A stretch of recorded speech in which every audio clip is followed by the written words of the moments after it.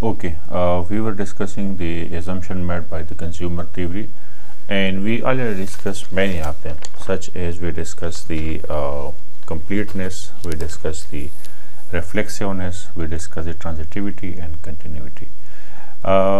Before we discuss further assumptions made by the consumer theory, it is mandatory to discuss the utility function first. The utility function is important because utility function is a convenient way to summarize the consumer behavior. So let's start the consumer behavior by using the tools of utility function. The utility function can be reported as. So mathematically we can present the utility function this way. This is the utility function, this is the consumption set, and it is mapping R, right? So what is X? X shows the all possible consumption bundles, right? And it will be converted into some real number. What is this real number? This is the utility derived from the consumption a particular bundle. And this arrow shows the functional relationship between the consumption bundle and the utility derived from it. So it means that the consumption shift is mapping some real value, right? If there are two bundles, for example X and Y, right, and suppose X is preferred to Y, then the utility function can be reported as, look at it, something like this. So if X is strictly preferred to Y, then utility derived from X will be greater than utility derived from Y. So this X and Y, they belongs to the consumption set, and the utility which is derived is represented by R. R is some level of utility. In other words, this X belongs to the consumption set, right, and this Y also belongs to the consumption set, and this utility of X and utility of Y are reported in terms of R. So these utility belong to R and this consumption set belongs to the consumer, the consumption set. Moreover, it should be borne in mind that utility function is a monotonic function. This monotonicity would either be weak monotonicity or it will be strong monotonicity. To understand this, let us report this phenomena mathematically.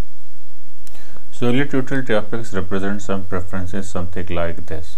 For example, if there are two same bundles X and Y, and suppose X is at least as preferable as Y, then mathematically we can report this phenomena as,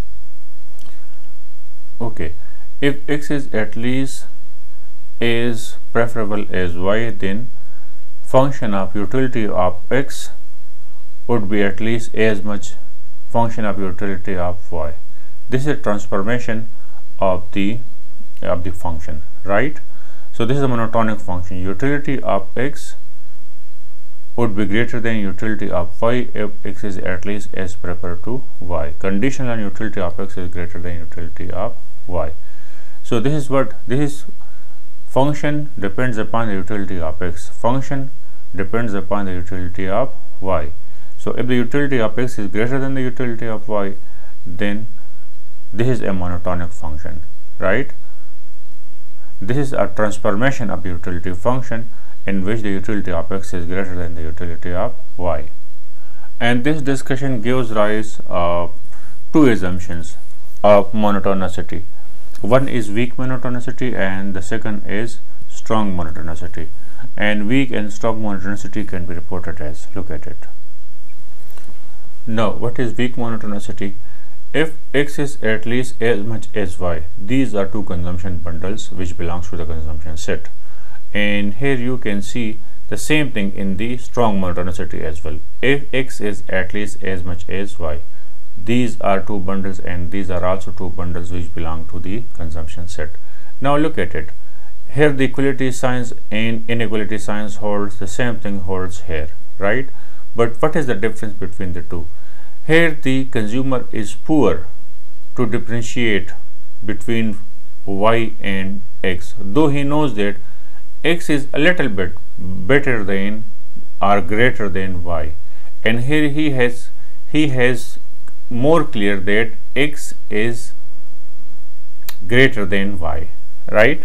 So this means that the consumer is poor to differentiate, to choose between x and y, though he knows that x is at least as preferable as y.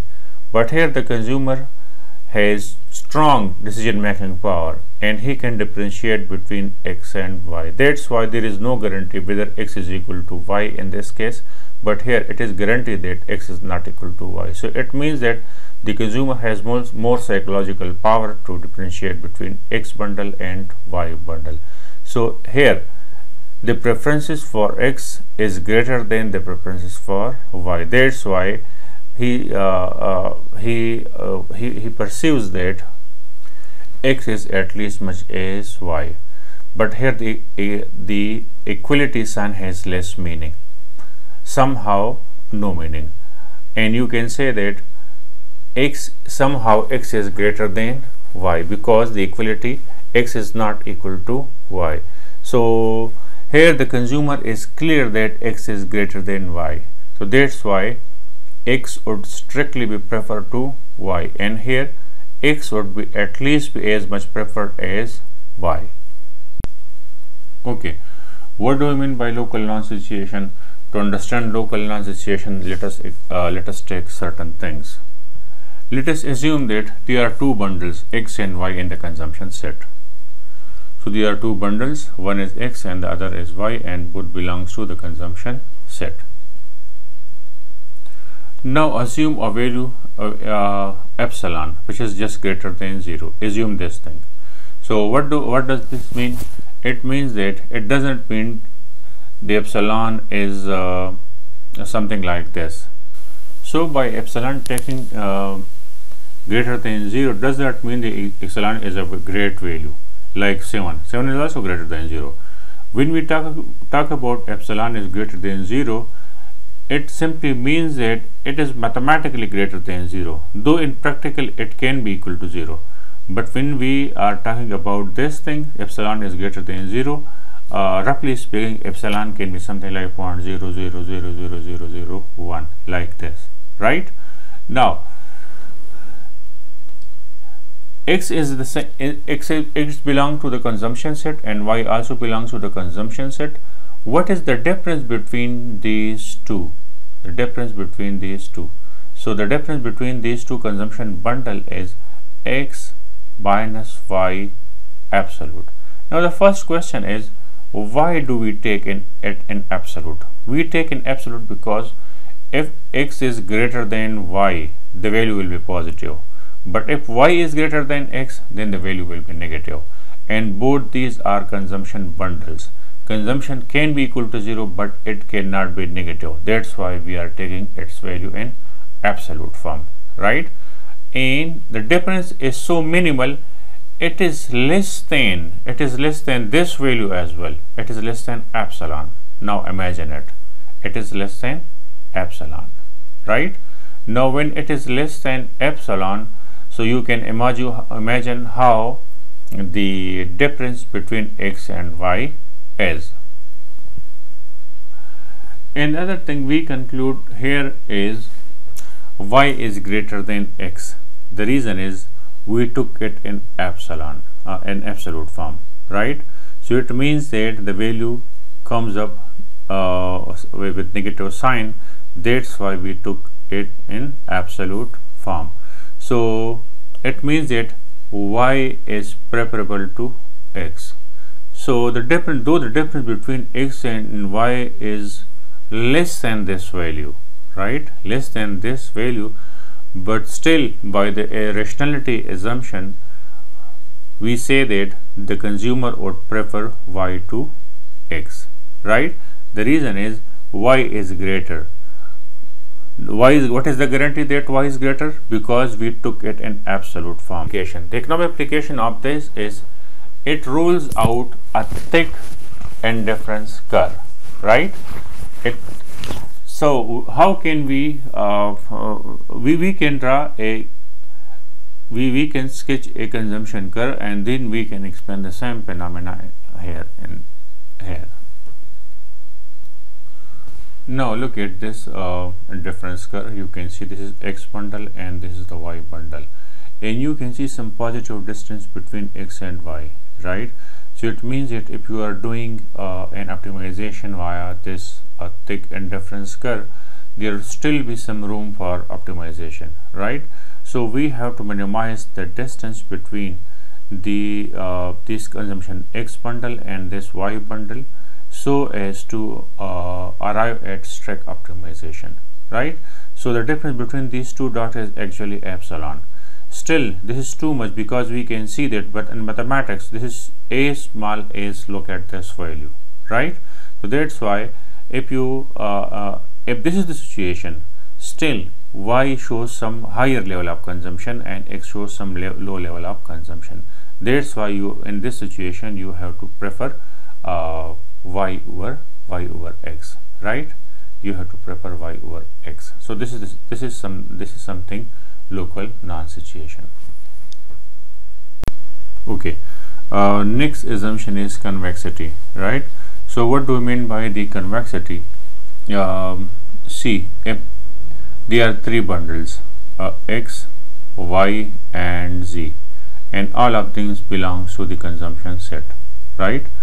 So if X is such that it is at least as much preferable as Z, and Y is also such that it is at least as preferable as Z, then the linear combination of these two bundles X and Y will also be at least much as preferable to Z. So what is this thing? This is the average value of X and Y, and it is the linear combination. So it means that we can create an infinite combination of X and Y, right?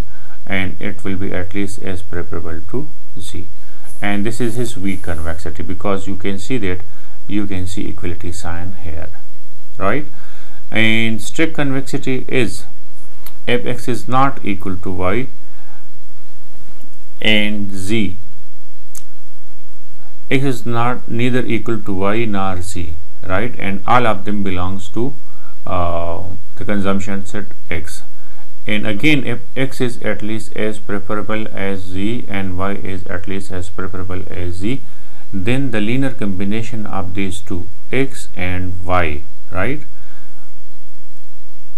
would be strictly preferred to Z convexity. Again, these are infinite combination of X and Y, but note that X is neither equal to Y nor equal to Z.